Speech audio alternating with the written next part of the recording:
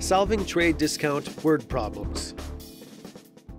There is an alternative method for solving trade discount word problems that requires you to memorize only one equation rather than the multiple equations shown in most text presentations.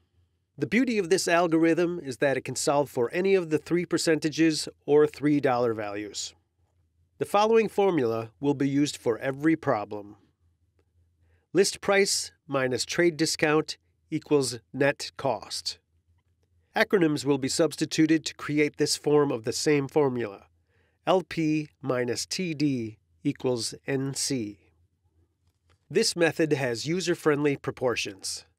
Percentages will be placed on top of each term in the equation, and monetary values will be placed on the bottom.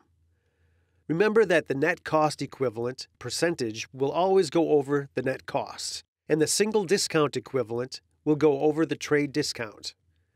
The list price is the base, so 100% will always be above it. Do not round any percentages unless the directions tell you to. Round the monetary values to the nearest cent, if necessary. Example 1. The net cost of an item is $500, and the trade discount series is 20/10. Find the list price. Step 1. Find the net cost equivalent by multiplying the complements, in decimal form, of the trade discount rates in the series 20/10. Step 2. Find the single discount equivalent by subtracting the net cost equivalent from 100%. Now set up the equation. Insert the given monetary value, NC equals $500, and the rates into their proper positions. For ease of calculation, do not include the percent symbols with the rates. If the answer is a rate, you must include the percent symbol in the answer. Allow for wide gaps between the values, in case the rates are lengthy numbers. The 3 proportions do not include the formula in the middle. Always pull away the proportion that includes the value you are solving for, and the proportion that has 2 known values. Use the acronym instead of just a blank for what you are solving for. Now simply cross-multiply and divide. Round the monetary values to the nearest cent and the rates to the nearest 0.1%. Here, LP equals $694.44. Example 2.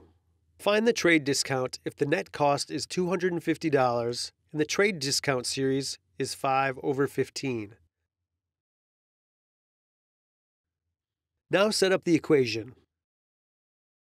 Again, pull down the proportion with the value you are solving for and the proportion with the 2 known numbers.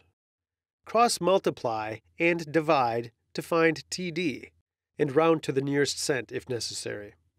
TD equals $59.60. This last example, we will solve for the trade discount rate. 2 of the monetary values will be given, and the third value can be found by addition or subtraction, depending upon what is given. Example 3. Find the trade discount rate if the net cost is $85 and the trade discount is $19. Hint: find the list price by adding the net cost and the trade discount. LP minus TD equals NC. Now substitute the given values into the equation. LP equals $104. Now set up the equation. LP minus TD equals NC. TDR equals 18.3%.